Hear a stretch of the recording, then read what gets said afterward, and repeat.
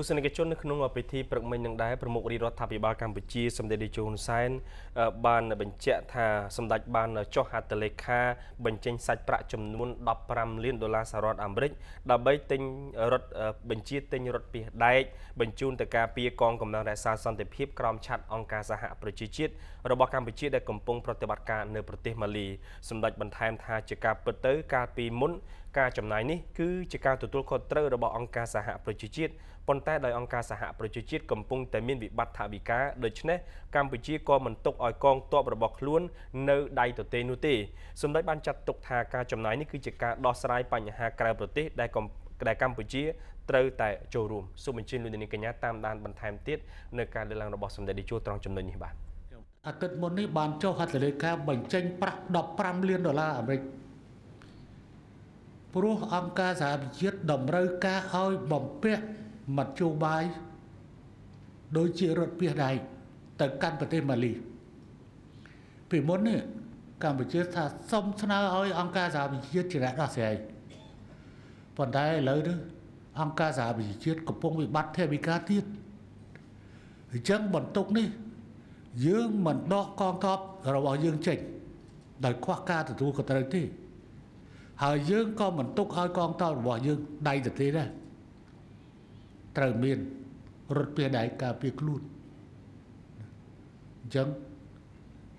បានចុះហត្ថលេខាដើម្បីបញ្ចេញថវិកាសម្រាប់ការទិញនៅរថពាសដែកបញ្ជូនទៅប្រទេសម៉ាលីនោះណាមិនមែនគ្រាន់តែការដោះស្រាយក្នុងស្រុកទេអាវុធយុទ្ធភ័ណ្ឌការពារប្រទេសនៅក្នុងប្រទេសរបស់យើងមួយហើយក៏ប៉ុន្តែឥឡូវនេះអង្គការសហប្រជាជាតិមានតម្រូវការហើយយើងត្រូវចូលរួមផងដែរជាមួយនឹងប្រតិបត្តិការបែបនេះបាទជាមួយគ្នានេះដែរសម្ដេចនាយករដ្ឋមន្ត្រីក៏បានបញ្ជាក់ថានៅពេលខាងមុខសម្ដេចពិជ័យសេនាទាបាញ់ឧបនាយករដ្ឋមន្ត្រីក្រសួងការពារជាតិនឹងធ្វើដំណើរទៅចូលរួមប្រជុំនៅឯស្នាក់ការអង្គការសហប្រជាជាតិនៅទីក្រុងញូវយ៉កជាមួយនឹងអគ្គលេខាធិការរងអង្គការជាមួយនឹងអគ្គលេខាធិការអង្គការសហប្រជាជាតិជាមួយនឹងរួមនឹងបណ្ដាប្រទេសដែលបានបរិច្ចាគកម្លាំងទៅ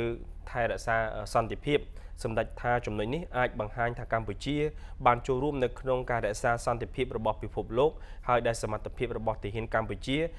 មិនអន់នោះទេគួរជម្រាបថាយោងតាមរបាយការណ៍របស់នាយឧត្តមសេនីយ៍សែមសវណ្ណីអគ្គនាយកនៃមជ្ឈមណ្ឌលជាតិសម្រាប់កងកម្លាំងរក្សាសន្តិភាពនិងបោះសម្អាតមីននិងគ្រាប់មិនទាន់ផ្ទុះនៅក្នុងពិធីជួបសំណេះសំណាលជាមួយនឹងកងវិស្វកម្មលេខ963ដែលបានបញ្ចប់បេសកកម្មរបស់ខ្លួននៅឯលីបង់បានបញ្ជាក់ថាចាប់តាំងពីឆ្នាំ2006រហូតមកដល់បច្ចុប្បន្ននឹងគឺរាជរដ្ឋាភិបាលកម្ពុជាបានបញ្ជូនកម្លាំងមុខឃាវរបស់ខ្លួនចំនួន5969នាក់ក្នុងនោះមាននារីចំនួន290នាក់ទៅកាន់បេសកកម្មចំនួន10ប្រទេសនិងបើក្នុងចំនួន8បើក្នុងចំនួន10ក្នុងប្រទេសចំនួន8នៅទ្វីបអាហ្វ្រិកនិងមជ្ឈិមបូព៌ាលើជំនាញបោះសម្អាតមីនវិស្វកម្មសំណង់ផ្ដេកបញ្ឈរតម្រួតសណ្ដាប់ធ្នាប់មន្ទីរពេទ្យកម្រិត2វិស្វកម្មពលានយន្តហោះនិងកំទេចគ្រាប់មិនទាន់ផ្ទុះបាទ